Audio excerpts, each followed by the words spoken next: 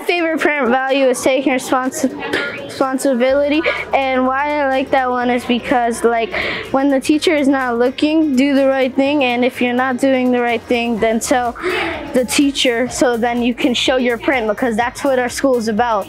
Tracey Magnet School is about print.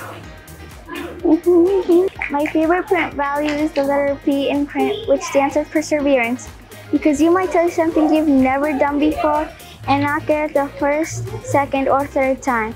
And you might feel like giving up, but you don't give up. You just keep trying. You just keep trying again and again, and then you'll get your goal.